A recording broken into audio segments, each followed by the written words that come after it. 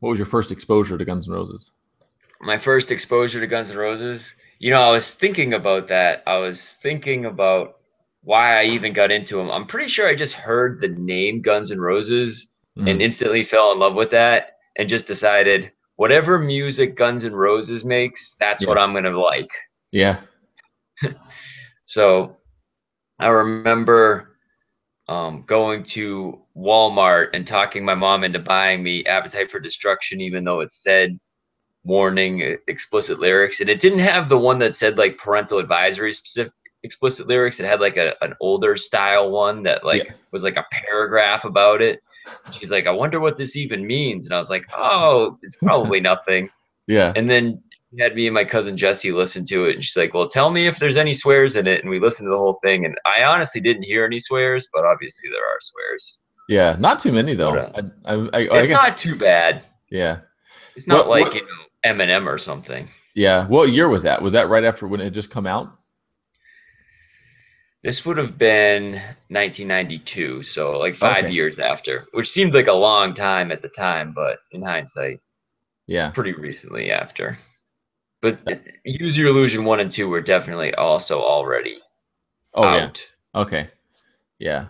Mine, I actually, this is impressive. This really surprised me. I got actually into Guns N' Roses before you did. I have like a recollection of being, I don't know how young I was, but like I was born in '87, and there was a trip to Florida that like my mom and dad and my mom's brother took, so my uncle down to Florida, and I have a distinct recollection of being in a car seat and listening to Paradise City and like kicking my legs, and I can see like my little baby feet, you know what I mean, just freaking out and loving this thing, and everyone being really like amused at the fact that I was so into this music. So I got an early introduction to that kind of thing. So it's kind of a preordained.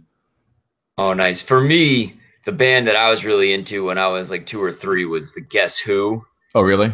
and I really liked the song No Time, Uh huh. which is still a great song to this day, and I still love the Guess Who, but not as much as Guns N' Roses. Yeah. That's for sure. So yeah, I heard them, so I was aware of them, I guess, early, but I didn't really get back into them again big time till probably like I don't know, sometime in the early 2000s, 2005, 2006. That's when I started listening to AC/DC and all that. And of course, Appetite for Destruction I knew about, and I, wore that out. I mean, Welcome to the Jungle and Paradise City, you know what I mean? Like, but Sure. then If I never heard Paradise City again, I'd be fine with it. I like the live version now, which is what always happens. I listen to these things so much in the studio, then I get like the live era. And Yeah. once you hear the live versions of things, like the studio almost doesn't have the same, it seems kind of empty in comparison. Yeah, they're two different animals for sure. For a long time, I hated listening to recorded live music. Yeah. And then recently, I've been a lot more into it. And it's different. It doesn't, Axel especially does not sound as good live. He Yeah. takes a lot of liberties, Right. but it's definitely different. And I enjoy seeing them play it live. Yeah, I think it's difficult to do his kind of I mean that vocal range to do that live and with the kind of like upbeat tempo of the live recordings. But I kind of like that stuff. Like I love Brian Johnson, like his raspy voice that's all gravelly and really terrible. I mean, a lot of people really don't like it, but I like it. The more kind of worn in it sounds, which might account for some of my uh, preferences for the live stuff. What's your favorite song off of Appetite? Would you say, having listened to it for so long? Night Train. I Yeah. Oh actually yeah. put that to a poll on Facebook a couple of years ago. I remember it. I was looking to see how many people agreed that Night Train was. But don't get me wrong, I love It's So Easy, My Michelle, Rocket Queen, Yeah. Out to Get Me is good. For some reason, I've never have been into Mr. Brownstone, Is that right? and it seems like they play it at like every live show too, and I just am not a Mr. Brownstone fan. I'm a pretty big Mr. Brownstone fan, I must say. Okay, Yeah. I like the me- I don't have anything against you because of that. yeah. I like the message. I think it's a good message. Just don't worry about anything. It's a waste of time. You wake up Yeah. kind of casually. You develop a heroin addiction. I mean, it's kind of. But you know what? The interesting thing about all their songs about particularly like hard drug addiction and use is that it like Axl's whole mentality about not being able to be addicted to things or like refusing to have a habit, you know, really comes through because all the songs always end up being about quitting drug use, which is pretty interesting, I think. Axl is such an interesting person, and I'm just fascinated by him. I don't know if you watched that video I sent you. I didn't watch the making of Estranged, and there's one about November Rain and one about Don't Cry. There's 3 hours of material out there of mostly Axl just musing about how insane he is. And the awesome thing about the Estranged video was they play Coma a lot in that video. They play Double Talk and Jive quite a bit in that video, and it was just infused with so much other good Guns N' Roses music. And not like the, you know, Sweet Child of Mine stuff, you know, that, again, you know, I love Sweet Child of Mine, but at the same time, if I never heard it again, I'd be completely fine with that. I will say, whenever I hear My Michelle on the radio, that puts probably the biggest hop in my step. I'm like, nice. Like, that's like a deep, deep cut. Yeah, I like that one too. That's pretty satisfying because it's got like his he's got that mix of, it's like an ambivalent kind of emotion that comes through about, you know, some of it's vaguely misogynistic and then some of it there's some affection in there and then there's some hostility, and then he whoever he's speaking to or whoever the character is speaking to out of nowhere calls whoever she is a bitch, and it's like a really angry tone. I like that kind of, I appreciate that ambiguity. You know, I think it kind of goes with his personality. It goes with the music. I like Double Talk and Jive a lot too. I like it in the same way I like Mr. Brownstone. Just that kind of I don't know, really satisfying. Double Talk and Jive is awesome. And on our ride up here last night, we drove up here 2 hours from where we live, and that's why I'm in a hotel room right now with Indian portraits on the wall. Mary looked up the set list that they've been playing. Yeah. And they've been playing Coma, Double Talk and Jive, Estranged, which is fascinating to me. And we actually got tickets to go see them. Oh, did you? I think we're going to go see them in New Jersey. Okay. At the Meadowlands.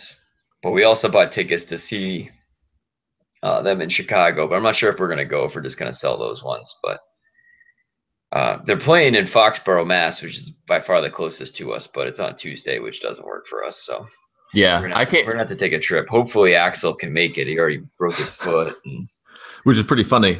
Performing from a throne, I feel like it's kind of hilarious. But I know him running around is so key. You know, when I think of him in concert, I think of the Live and Let Die video. Yeah, and him just like sprinting back and forth on the stage, like that's what you want to see. And just the fact that he's going to be Fat Axl kind of already takes a bit of the shine off of it, but that's kind of hard to accept. Still going to be awesome. I know, he was so skinny, and it was kind of Axl being skinny was such a staple of my youth. Yeah, because you know, I was into them in 92, 93. I remember when they released the Spaghetti Incident and all that, and I just remember being fascinated by how skinny he was, and then little I know he was going to eat himself into there was that Axl stage. There was a Spaghetti Incident, you know. Yeah, probably. You know what he looks like to me, and I don't know. I mean, I don't know anything really about it, but it looks like he's got that kind of like people, almost like Chevy Chase. You know what I mean? He says that he had got addicted to pain pills or something like that, and he has like just kind of swollen look. It's not just like gained weight. He looks kind of unwell. You know what I mean? And it's kind of weird to see having you know, him having been so thin for so long. Absolutely. He definitely, sorry. That's okay. Yeah, that happens a lot, it seems like, to the guys that are really skinny for a long time. It was interesting, too, in that video about Estranged, was Duff was very swollen at that time. And you're watching it and you're thinking, oh, wow, look at Duff now. He's really big. And then it's like, oh, no, this is Duff then. Yeah. Because Duff now is actually in great shape. Is that right? If you ever watched the Velvet Revolver videos, I mean, he's a little scrawny, but other than that, it's like, whoa, I would probably trade. Yeah, that's funny. Swollen. That's exactly the term. It's not. It's not just heavy. There's a definite kind of swollen appearance. It just is really weird. I think my favorite off of Appetite, if I had to pick one, would probably be Rocket Queen, because I like the. I'm you know Wonderful. I'm partial to the ballad segues, and I like that one because it's not really one or the other. Like November Rain kind of is ballad all the way through, and at the end you get a little bit of kind of like kind of a harder sound, kind of Rocket Yeah. Queen's an inversion of that. I would say I really got into Guns N' Roses though after I discovered Use Your Illusion, which happened. It took me a while to get into, but I bought them both at the same time, and I remember being really impressed. It took a while to acclimate because I was kind of expecting another Appetite for Destruction, but then when you really listen to the album, especially the lyrics. Like I think we'll probably get into this like on a song by song basis, but like the lyrical quality is really outstanding and just intelligent too. I mean, you saw my Facebook post about Coma. Just Right. the amount of lyrics in Coma, and like you said, that last stanza of Coma is so impressive. I mean, it's just unbelievable. It's funny because my first experience with Use Your Illusion was actually my cousin and some of our friends were really into Get in the Ring, Oh yeah. because we were like 10, Yeah. Right. and at that time it was like, wow, so much swearing. This is awesome. Yeah, yeah, yeah. One of the weaker songs probably on either album, but actually I kind of enjoy it too. He's just so pissed off and so Yeah, unabashed. Yeah, and calling I people would out by totally names. listen to Get in the Ring right now Yeah, without question. I would probably listen to Get in the Ring before even like Civil War, even though Civil War is a great song, but it's probably the song off of Use Your Illusion 2 that's been most beaten into the ground for me. really. Sweet Child of Mine of Use Your Illusion 2. Yeah. What's your favorite song off of, let's say, the first album? Use Your Illusion 1. Yeah, Coma, no yeah, question about it. But yeah, I mean, Use Your Illusion 1 is probably more solid top to bottom because you yeah, have Don't Damn Me, Double Talk and Jive. Dust and Bones is a great song. yeah, Um, all of them are really good songs. I can listen to that one just about straight through without any problem. Actually, November Rain's probably like my least favorite one, even though I remember when I was 10, I was super into it. yeah, Again, I'm kind of beating it to the ground, but I still highly, highly enjoy the video. yeah. Oh yeah, So just much, so much cigarette smoking in it. I and love that, the Axel Stephanie Seymour wedding yeah, and just ridiculous. Slash is smoking during it. He walks out for some reason. Out in the field playing the guitar out in the field of wheat or whatever. Yeah, and then it starts raining and somebody decides to jump through the wedding cake. Yeah, I feel like watching it, it's hard to start watching for me because it's got that really something unappealing about that like 80s kind of like washed out color and then just like like the rock video over the top kind of decadence, but then it sucks you in. And if you watch it and you just kind of let it be okay for a minute, you get into it, you really start to see, man, like this is just it's just I mean, I think you have to give the music video enough room to be what it is, which is just a opulent, ridiculous visual spectacle to look at while you listen to the song, you know? I mean, you have to understand that at the time that was released, music videos were really starting to get to the point where it was serious art, and there was an arms race really to see who could make the best music video, Yeah. and that one was right up there. And I remember in the 90s, and you could probably find this on YouTube, there was like a countdown of the most expensive videos to make, and November Rain was right up there. And it actually kind of jumped the shark when the most expensive video ever was Michael Jackson, Janet Jackson. Uh, was it? No, was it? Yes, Slam, I think, right? Was their team up song. Mhm. And then that was kind of a dud. And then I Really. think at that point, everyone decided, all right, let's not try to top how much that costs, and let's just make cheaper videos from now on. Yeah, that's funny. I really like Dead Horse actually. That's one of my favorite. I like his I Oh, like that. Dead Horse is wonderful. And I remember when that video came out. I mean, they made videos for Use Your Illusion songs for a solid 4 years. Really. It was Wow. an unbelievable time. Uh, and Garden, the Garden and Garden of Eden are both great songs too.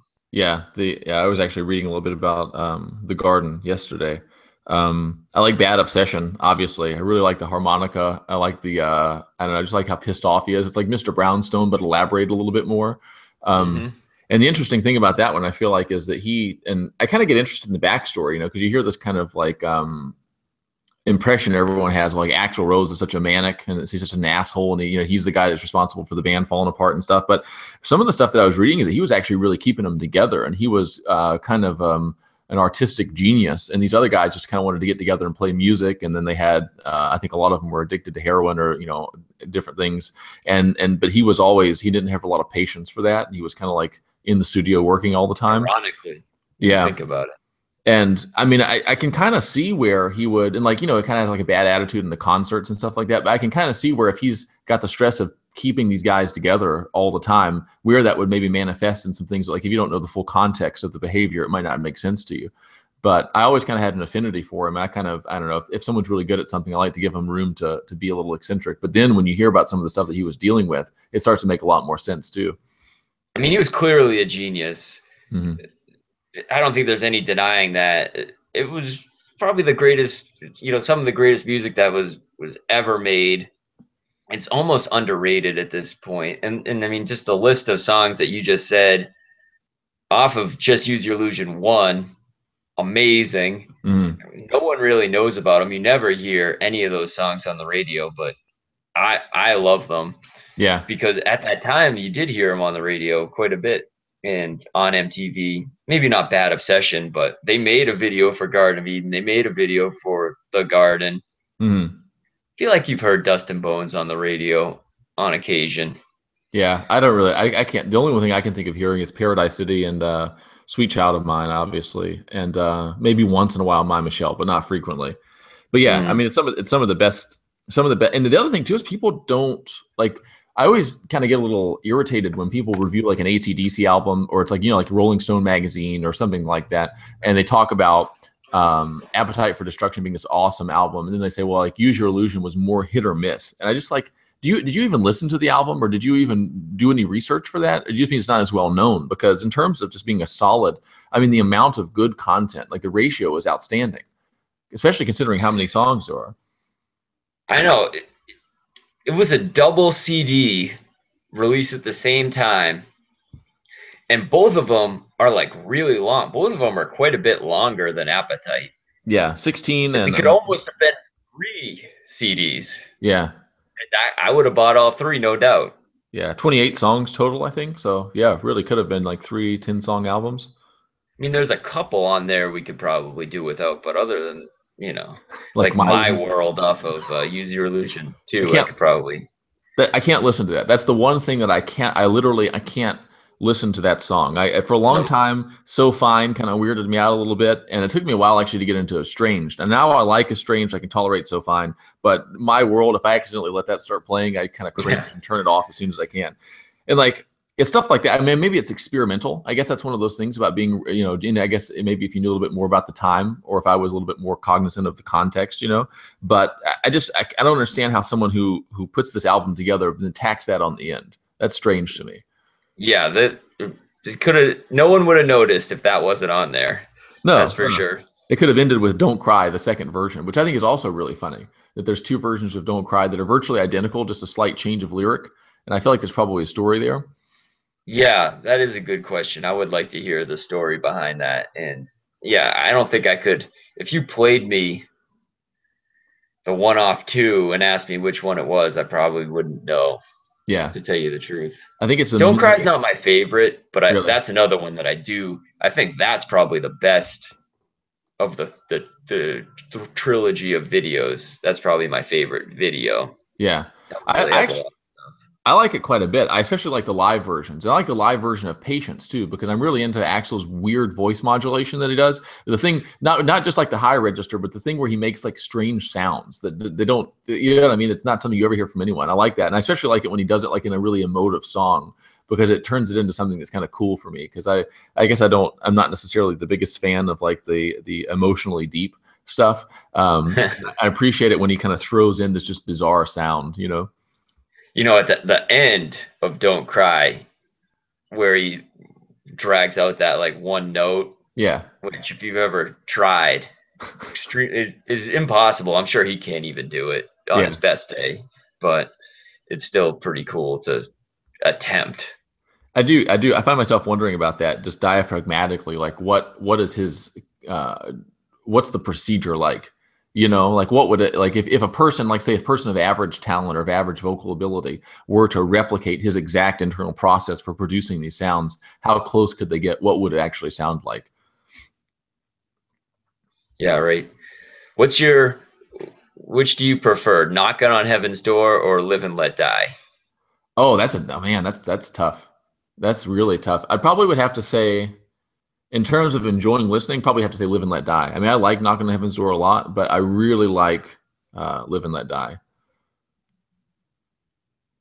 which is Yeah, I probably would like, probably agree with that. Live and Let Die is that's a great cover yeah. because you really notice a difference when you hear the McCartney version compared to the Guns N' Roses version, even though they're both great songs.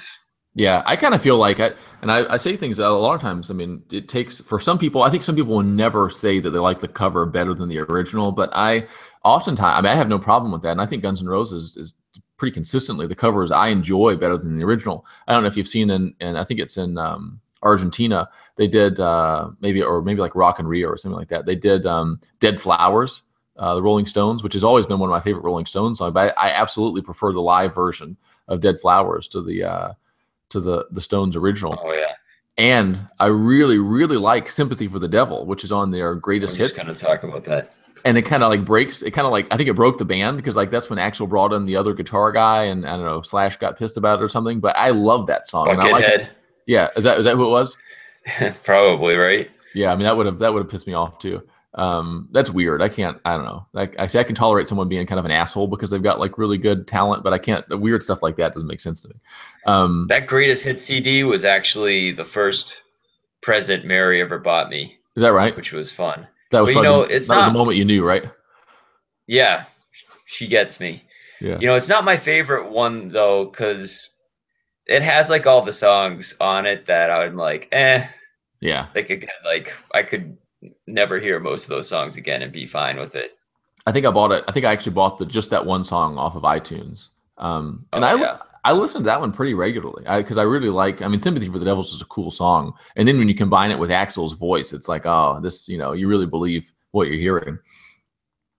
On those set lists that we were looking up, they had a couple covers. One of which was "The Seeker" by the Yeah. Who.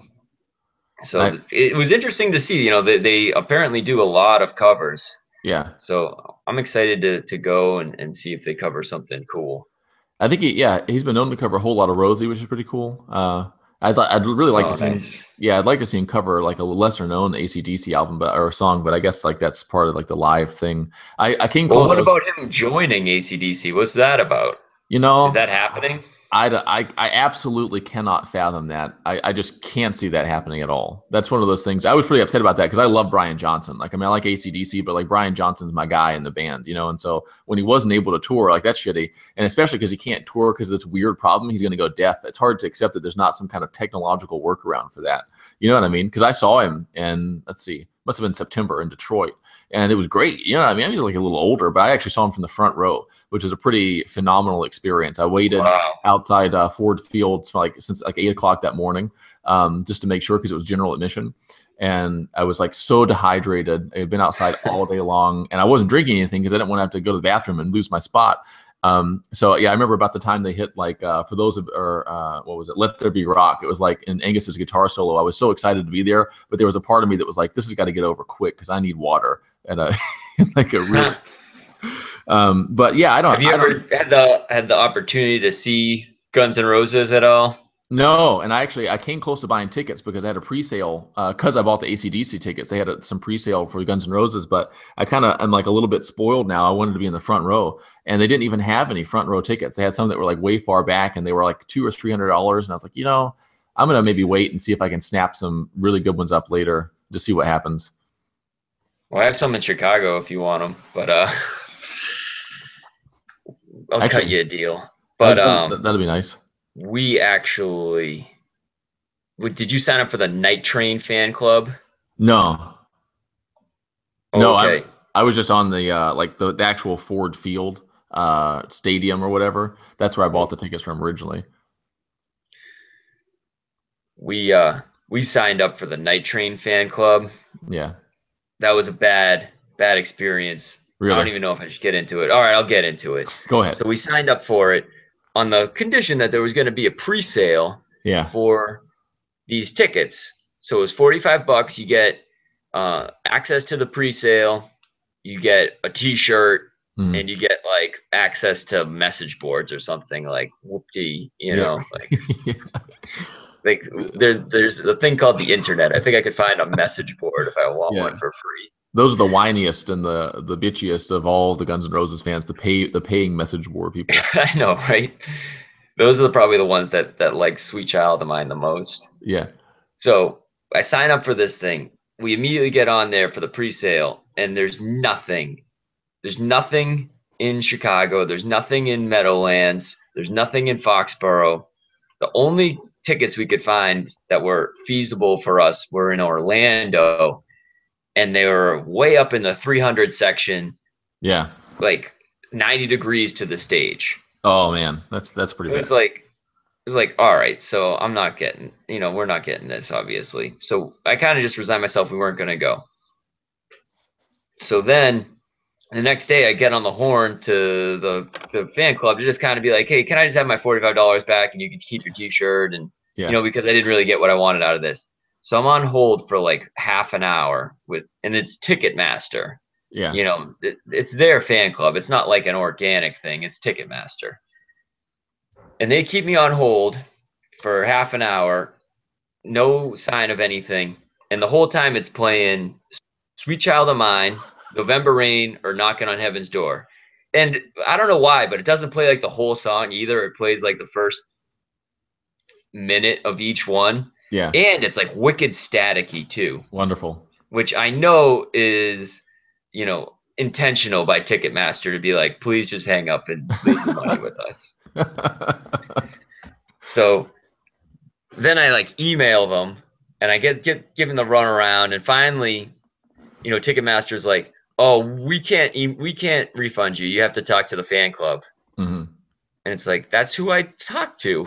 Yeah. So then I tried going on hold again yesterday when I had nothing to do, and I was on hold for 35 minutes with no end in sight. So pretty much just gonna have to eat that $45. And it's weird. I don't know what's going on with the Guns N' Roses tickets, because I figured that, like, I checked in like the hour that the pre-sale started, and honestly, like it's kind of a big deal. So I probably would have paid $300, $350 for like a front row, or even like general admission pit, like in the very front, because like in the AC/DC concert, it was the whole floor was pretty much general admission, and you get there when you get there. But this one, there were like cordoned off sections of general admission, and it was really unclear about where seats are and but then it was $200 or $300 for tickets that were 15 or 20 rows back, and I like the idea that I could have gotten a front row seat and I'm paying more for one that's not front row, to me, I didn't want to get into that. So that is disappointing. I don't know where those tickets went though. You know what I'm saying? Like if they've all just been reserved for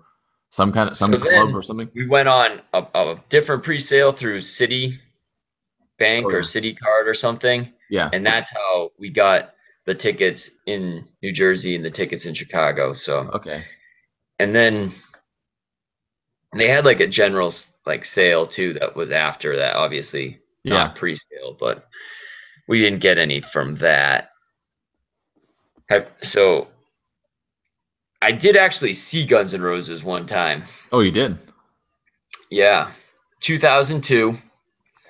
It was Axl, Buckethead, and whoever the heck else. Yeah. No original band members.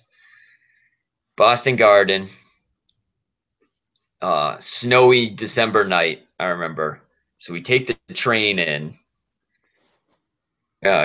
And we get there. The opener plays at like 7:30 or something.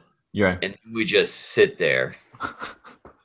And we sit there for hours, literally, just waiting. Is this after the opener? Yeah. Oh, just man. sitting there waiting and waiting and waiting and waiting. Finally, around 11 o'clock, you hear the first chords of Welcome to the Jungle, and they come out and they play. But we took the train in, Yeah. and we were told, the last train out was at like 11:30. So we Yeah. watched them play like 4 songs. Pretty sure Mr. Brownstone was one of them. Naturally for And you. yeah, and then we left early, and then we ended up sitting on the train because the train was like, oh, we'll wait for the Oh concert to man. end. What? It was one of the most disappointing experiences of my whole life. Yeah, that's terrible. I can't believe you left early, even for the train. I think I would have thought that you would have just camped out afterward or something. It was snowing like Yeah. an SOB, like Yeah. seriously, like it wasn't like a summer night or anything. That's funny that in 2002, so this showing up late thing is like a serious thing that happens more often than not, it sounds like. Several Yeah. hours late. What's the point of that, do you think? Is that kind of self-importance? Is that just something that he's doing at this point because it's part of the persona? What do you think the I have no idea. I'm is getting it kind of angry just talking about it.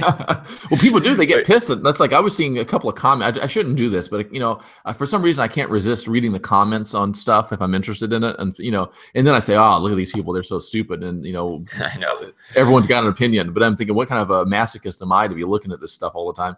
And everyone's always complaining about, "Oh, I'll never see him again." And I guess if I was at a place and I felt really effed over, and it literally took 3 or 4 hours for the guy to come out, and it happens all the time, I can kind of understand why somebody might feel that way. It's just, to me, it's kind of hilarious that it actually is as bad as people make it out to be.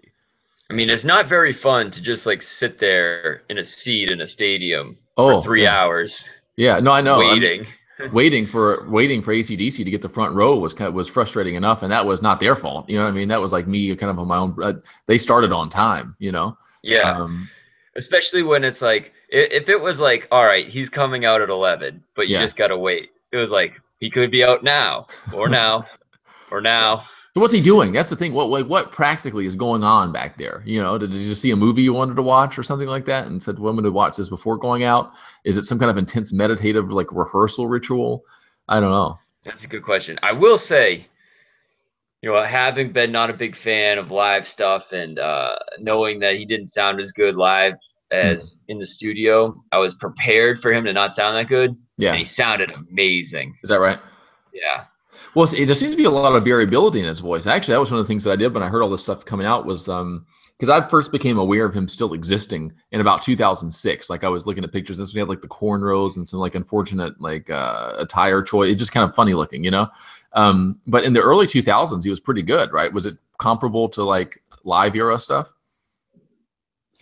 Yeah. I mean, he sounded good. It was all good. Yeah. It's disappointing. I'm a huge Duff fan. I love Hmm. Duff. I named my dog Duff. Oh, okay. Like, and to not get to see him is disappointing. And Slash, obviously, unbelievable. But Hmm. technically, Buckethead is probably 95% Slash. I'm sure. Yeah. But it's just He's not got the same. Yeah, he's got a fucking bucket on his head. I mean, Kentucky, like, I mean, it's like insulting to everyone. It's got a weird, like, I don't know, kind of like weird grunge. I don't really like Slipknot or one of these Limp Bizkit, like just weird. I just like gratuitously bizarre, and that's the connotation it has for me anyway. And I don't really know anything about that, but No, seeing, I'm with you.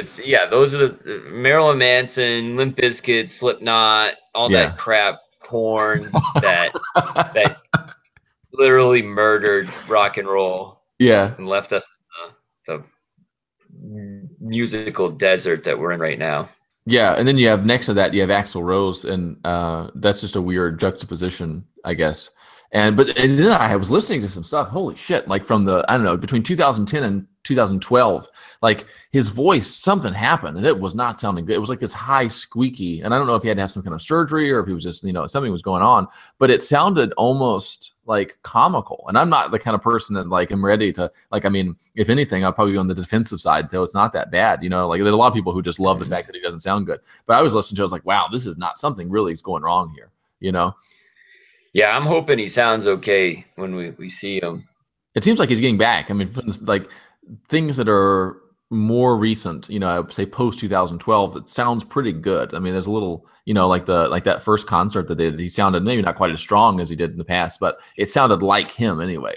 it wasn't like it sounded like he just kind of like blown a fuse or something there for a while, and it just wasn't there. It sounded like a different person, like Mickey Mouse or something like that, you know? Yeah. How do you feel about Velvet Revolver? You know, I don't know much about them. I really don't. I kind of like get stuck in I listen to a fair amount of classical music, just like throughout the day. And then when it comes to like working out and stuff, that's usually when I listen to the rock and roll stuff. And it's almost always, I mean, it's kind of embarrassing, really. It's pretty much AC/DC's full catalog, a little bit of Led Zeppelin and Guns N' Roses. And I really don't stray from that much. And people tell me, like, I have a friend that tells me all the time I need to listen to, man, what is it? Iron Maiden. It's really good. And I know that. I freaking love Iron Maiden. And everybody who shares my musical taste says I have to listen to it, and they love it and everything. But for some reason, I've got this block against like trying out new music. It's just a thing. It just takes me forever to get around to doing it. I want to see Iron Maiden so bad, and we almost drove up to Montreal to see them a couple of weeks ago, and we ended up having to work that weekend, and it didn't work out. But I'm gonna go see them not too long from now. It seems like they tour a ton. I was in front of the people that were in front of me when we were waiting. It's funny. I don't know if you've ever waited all day long outside of a concert, but the people who are willing to do that it's an interesting demographic, and it's an eclectic group of people. And that's like, I was kind of like almost just demoralized by how I felt like a guy that was like lined up outside waiting for a video game to be released or something like that. It was not what I was used to being around, you know, but some of them were pretty cool. And one guy had been to like 70 Iron Maiden concerts. And it went around like in all these different. This is what he does pretty much with his life, is that he goes around and he films them. And so they seem to have kind of like that fanatic following. They do tour a ton, and they mostly tour Europe, and they don't come to America a heck of a lot, and they don't come to Boston hardly at all. I don't know. Their lead singer Bruce Dickinson is very temperamental.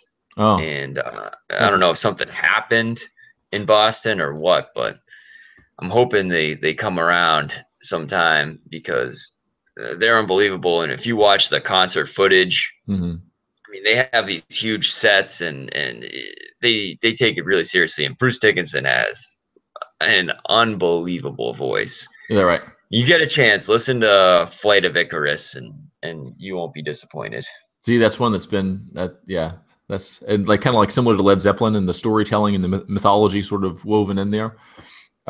These are all things that have been described to me already, exactly, pretty much like you did. You won't be disappointed. Flight of Icarus has been mentioned specifically, but I don't know, for some reason I'm recalcitrant. There's a part of me that doesn't want to take anybody's advice when it comes to music. I don't know, but I love it. There's this thing. As soon as I listen to it one time, it then becomes incorporated into the catalog of stuff that I listen to over and over again. But I don't know. There's that threshold. Something's got to happen just right, you know.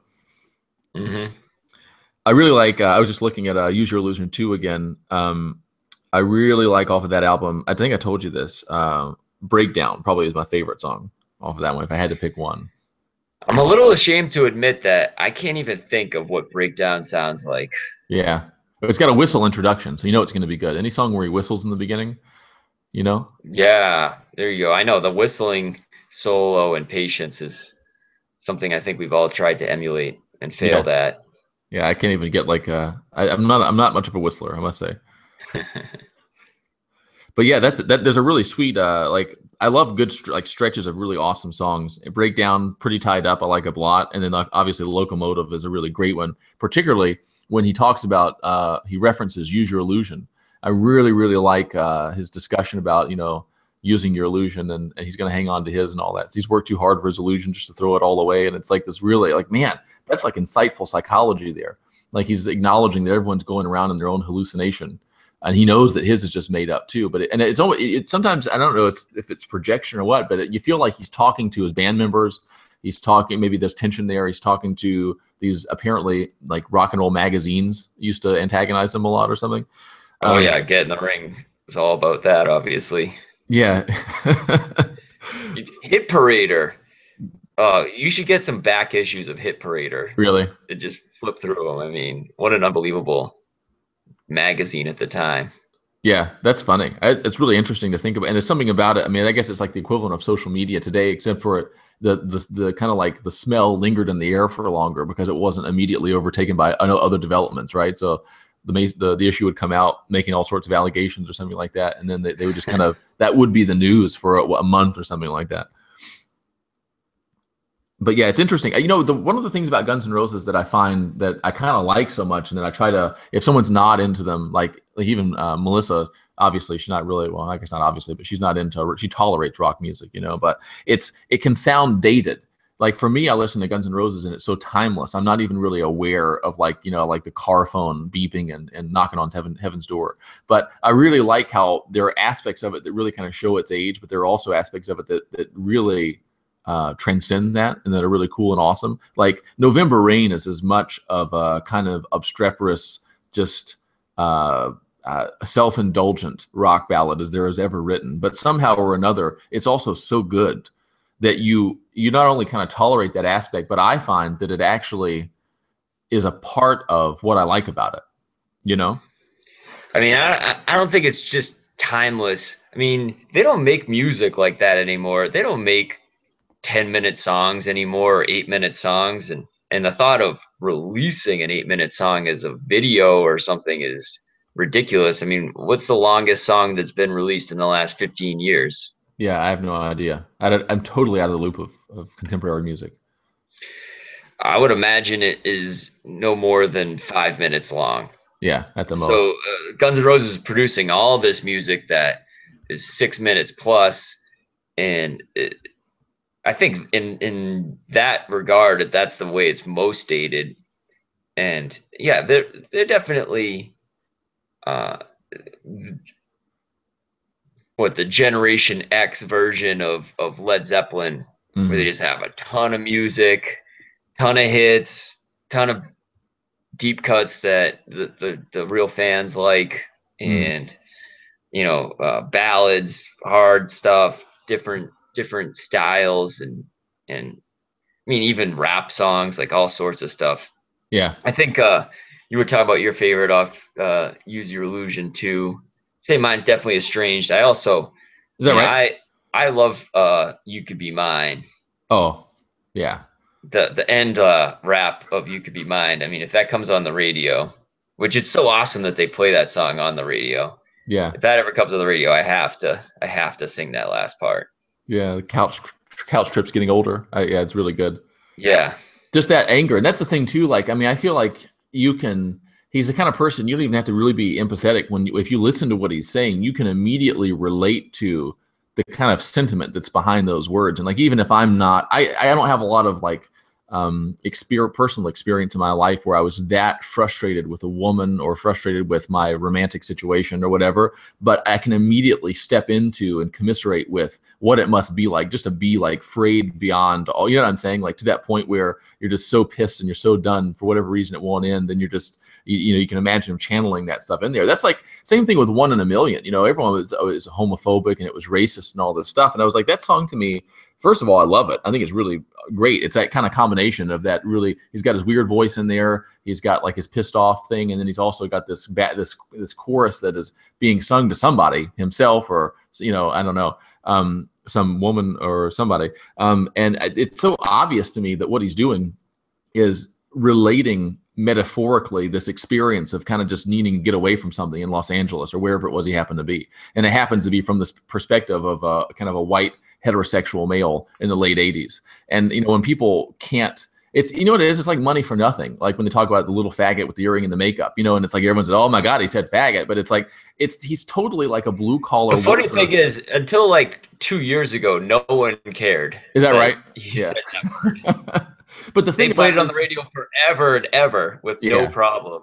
Well, they're like, wait, what is he saying? Yeah, 2013 is I think when all this stuff really started to get like PC stuff. You know, and Money for Nothing too. And I'm glad that you like Dire Straits because I love Dire Straits. And Money for Nothing, he's kind of making fun of the idea that somebody would say that. But but still now it's like, oh my God. Well, because it's a total reflex reaction, and he's obviously like a blue collar worker moving around appliances in the store, and he's referring to, and that's how people. I mean, that's how that kind of person. You know, there are people out there who kind of they're not bad people. They don't necessarily hate homosexuals, but they do use that kind of terminology. And as a 6 or 7 year old kid, I remember I understood exactly what this guy was talking about in the song, and I wasn't fixated on that part. I was listening to it, thinking about, yeah, the lifestyle that this man's communicating sounds good to me. I remember being like a little kid listening to that, like, yeah, that's what it's going to be like when I grow up. That's what I want. That's cool, you know.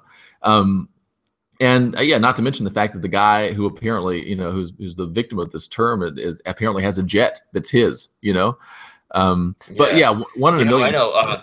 There's so much misogyny in Guns N' Roses. I mean, one of my favorites off Use Your Illusion 1 is actually Back Off Bitch. I just think Oh, it's an awesome song, but I mean, whoa. yeah. Well, yeah, it's such a pity that you're such a bitch, right? It's that, but see, that's the same kind of thing Yeah. too. That like, it's easy to get hung up on. Oh, that's a man talking about a woman. No, it's not. It's a man talking. Or it's an individual talking about somebody who he's been in a relationship with. Maybe he's made himself vulnerable to, and that person has time and time again effed him over. You know what I'm saying? And like, if a woman were interested in like empathizing with that experience, she totally could. There has been like the prototypical female male version of that sentiment and of that feeling. And when you listen to it in that way, I'm like, you know, the concern with misogyny in music is, I think, I don't know. I don't know if the average person responds differently to it than I am, but I listen to a song like Back Off Bitch, and it's like, first of all, it gets me really like motivated to go work out. That's pretty much it. And I don't think of any woman in my life, because I've never allowed myself to get so angry about a relationship that like I literally am thinking about something like that. You know, it's just a good song.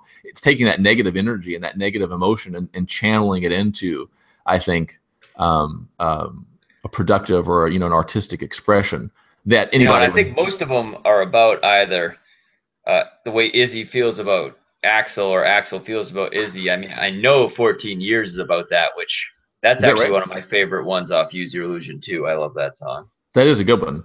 I didn't realize that. So a lot of those are there kind of like they're speaking back and forth to each other. Yeah, and I shared a live version of Night Train on Facebook there, and Axl like introduced the band, Hmm. which was fascinating just in its own little right. And he mentioned Izzy, and he's like, "We've been together 13 years."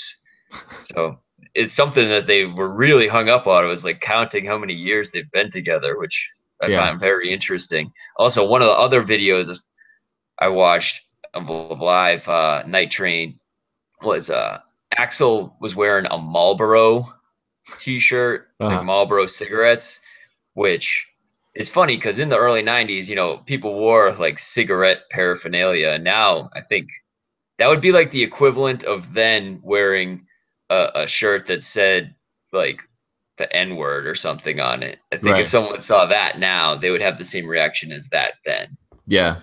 That is pretty funny how subtly things like that have changed. And it's like the interesting thing to me is it probably a good thing that that's not as popular now as it was then? Yeah.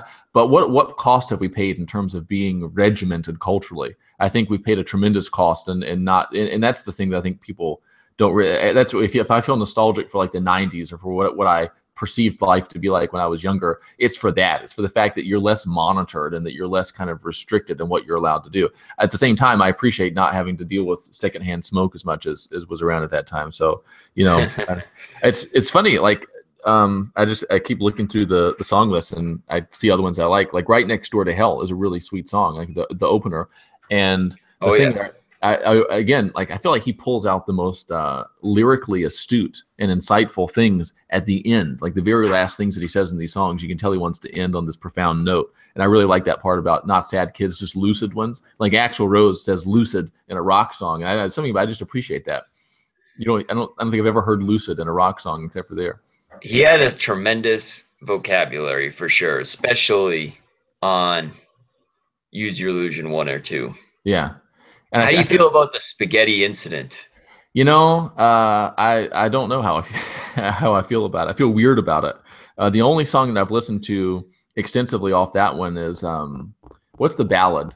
Um, Since I don't have you. yeah, I've listened to that one mostly just because I feel like I kind of had a reference point and Use Your Illusion for that kind of thing. The rest of it, That's the one they made a video for.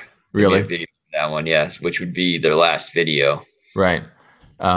But yeah, the rest of it I really haven't gotten into. What about you?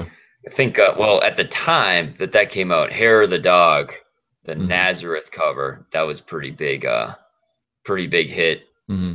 And my favorite one was Buick McCain, Hmm. I believe, which ends with a barrage of F words, which Oh, is always a good time. I'm gonna have to give that. I'm gonna have to give that a look. Yeah, Yeah, definitely check that out. it's interesting. I feel about that one kind of the way I feel about Coda from Led Zeppelin. It's got that same kind of you don't really know what to think about it. It seems like it's cobbled together. It feels, I don't know, it feels obligatory. Maybe it feels Yeah. there's something about it that's hard, makes it hard to approach. And I mean, even the fact that it's called the Spaghetti Incident, and it's got this. Have you heard the story about what that's supposed to be about? No. I think it was Axel actually threw a bunch of spaghetti at a producer or somebody. This is someone had spaghetti thrown at them, and this was like a funny reference to whatever that was. Sounds Um, about right. and I guess discussing that one kind of brings up the topic of Chinese democracy. Uh, Never heard 1 second of it. is that right? That is correct. Yeah. Good I'm for gonna you. pretend it doesn't exist. And when we were looking up that set list last night, Yeah. Chinese Democracy was one of the songs they played, which Yeah. ton of balls there. Oh yeah. I mean, I feel like There's all these I don't. people that paid to not hear anything from Chinese Democracy. But it's a bizarre album. It's one of those things that it's the most expensive album ever produced. It's like I think it was $14 million to make it. I think that the record company paid for 8 million, and the rest of it was Axel. And a lot of this payment was being in the studio. I think it was just studio time, you know. And then I remember I bought it. It was only released from Best Buy, and it came out, and I got it like 2008. Like as soon as it came out, I went and got it because I thought, you know, this has got to be great. How can it not be great? And I listened to it, and I don't like. I try to listen to it, and I'm like, you know, this is not what I want to hear from you. I don't know. It's just, I mean, I hear your voice here and there, and it's like, oh, that's cool. I like that voice. But then it's this weird kind of industrial kind of grunge. I don't even know if this is the accurate terminology. This is kind of the connotation that it has for me, though. And I literally can't listen to it. Not one song. I mean, it's funny because it came out in '08. When I went to see them in 2002, Yeah. we had known for like a couple of years Yeah. that they were going to release an album called Chinese Democracy. Yeah. I mean, it was something that went from like, oh, okay, that's going to come out to, oh yeah, haha, Chinese Democracy, that's going to actually ever be released. And then it got released, and everyone was like, oh, nah, whatever. Yeah. The buildup was it. Someone said that I guess in the period in between like the spaghetti incident and when they actually finally because I didn't realize this that they didn't announce their breakup until 1996. They stopped touring for Use Your Illusion in '93, and then there's this long 3 or 4 year period where they're just not active, and it's kind of like, well, they're going to make another album. What's going on? And, you kind of get this ambiguous feedback. But apparently, at one point or another, they were actually in the studio recording stuff. And there's this idea that they've got a ton of like recorded stuff that's never been released. And then I guess there were some tensions about, I don't know. So they brought in other guitar. Axel wanted to bring in other musicians, and stuff kind of got heated. And then Slash left, and pretty much when he left, that was, you know what I mean. That's pretty much the end of the band as it was, I think. But yeah, did you ever hear Duff's solo album that was released in 1993? I didn't. Oh, is it good? It's got some good stuff on it. Yeah. He's not like a great singer, but there's some soul there. Is that right? Yeah, it's called Believe in Me. And the title track is very good, and there's also a song on there called Fuck You that is also very good. Hang on 1 second. Okay. Oh. It was housekeeping, I guess, but we're obviously in the middle of more important things. Yeah. I really like Perfect Crime too. Off of I'm pretty much we're just go through the list of all the songs on both albums and say I really like Perfect Crime is awesome. Yeah. I'd forgotten a song. Yeah, I don't know. I like it when I went through like a Perfect Crime phase. I've been through like a Perfect Crime phase, a Don't Damn Me phase, a Back Off Bitch phase. Yeah. Garden of Eden. Yeah. I guess I'm currently in a 4 or 5 year long coma phase. Yeah, coma will be that way, I might come back around in November Rain. Who knows? Yeah, who knows? I really like I like it when Axl says motherfucker. That's what it is. That's why I like Mr. Brownstone. That's why, Perfect Crime. I mean, you're just listening and there's just this I don't know, there's something about the combination of the way his voice sounds and how emphatic he is in his speech that is just the way someone says motherfucker is pretty awesome. Yeah. It's like the movie Blow. Yeah. Remember when Penelope Cruz yells "motherfuckers" at like the whole party because she Oh wants to yeah, like do a ton of cocaine? Like that is so awesome. It's yeah. funny. I was just actually yesterday watching the movie Vacation, the new like National Lampoon Vacation movie Uh-huh. with Ed Helms Is and that Christina Applegate is that kind of like yells. Chinese democracy? Yeah, right. Christina Applegate yells "motherfuckers," and it's like perfect. Really? Okay. Yeah, it's true. It's a great word. And oh yeah, it's very yeah. It kind of captures the a certain feeling. How do you feel about GNR Lies? Uh, Patience is fine. I mean, it's definitely not my favorite. Yeah, I think it probably has the best cover, yeah, like definitely. like the cover of the album. That is, you know what I mean? Yeah, I listened to the studio half, the second half a lot. I like Move to the City, the live version. I like a lot, the extended one. I really like I Used to Love Her. I like that one a lot, I must say, because it's so upbeat. I like the combination of the kind of upbeat tempo with incredibly macabre uh, subject matter. I About his really. dog. That's what he said. You know. Oh yeah, yeah, it seems I like think something maybe you. it says it on the album. I don't know. I know I heard that somewhere. It's like a joke, you know. Yeah, right. I really, really like the acoustic version of "You're Crazy." I prefer that to the other one. That's probably my Oh favorite yeah. one. I actually like both versions. Really? That's an underrated little Yeah. What? song. Well, the reason I like the acoustic version is because he says "motherfucker" and he doesn't say that in the live one. There And you then go. "One in a Million." I'm a big fan. I like that. I don't know. There's something about there's a certain emotional state that I'll be in like the end of a long day or something like that, and I just need to come home and listen to one. It makes me feel better.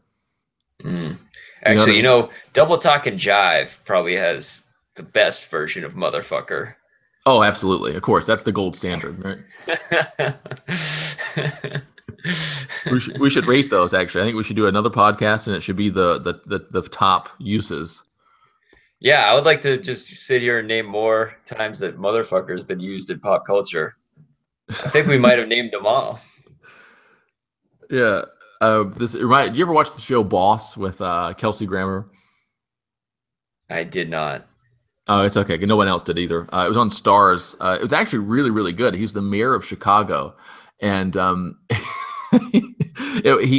he basically is the mayor, and he wants to stay the mayor, but he's got this progressive dementia. He's got Lewy body dementia, and so he's starting to have hallucinations and all this stuff. And he hallucinates at one point in the show. There's this pothole in the street, and he gets out. And he's screaming about this pothole to his driver, and his driver's confused. He doesn't know he has this problem. And he's in the middle of Chicago, and he says, "I'm the goddamn mayor of this motherfucking city, and I want this hole fixed now." And it's just hilarious. It's worked its way into like the things that I'll just say throughout the day. So occasionally, like I'll just Oh, turn to nice. Melissa and start yelling. Yeah, well timed and well placed emphatic profanity. It really does enrich, I think, your life experience. You know what I mean? Like if you apply it appropriately, it's key. Absolutely. I think we've probably gone a good long time on this. I know, like I said, I could probably talk for another 3 hours. We could Yeah, probably do an episode two. This could be like absolutely. this is Use Your Illusion one. We'll do Use Your Illusion two. That sounds good. But hopefully there won't be a my world at the end of it. There probably will be. It's probably tough to put out a whole double album without ending it, with the last one being terrible. Yeah. Yeah, that's good. I've enjoyed it though. It's been fun. And I'm sure that this is going to trigger a ton of other stuff that I wanted to talk about just on the subject alone. Absolutely. Maybe in a year from now, we'll have to do one about Iron Maiden once you Give me some are time. awakened to that. I will say, Iron Maiden, I didn't get into them until between 2003 and 2007. I really discovered what Iron Maiden was all about, and it was Yeah. really 2007. So I was a little bit older. So you're allowed to discover them late. Okay, take some time and ease into it. Yeah, definitely. Sounds good. All right. Well, signing off. Okay, see you in a while. All right. Bye bye.